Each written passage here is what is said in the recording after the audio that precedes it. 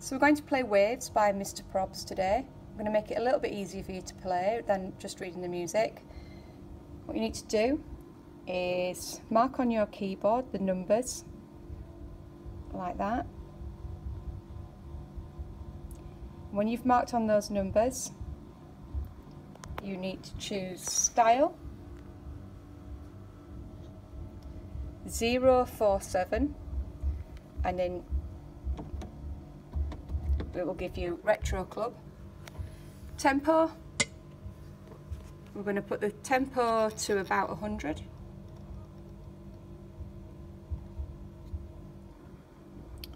Press Start. And then I'm going to follow the numbers on the keyboard.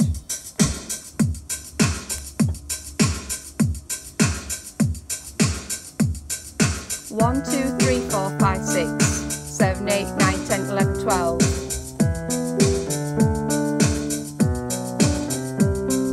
And then as I get better, I can increase the speed.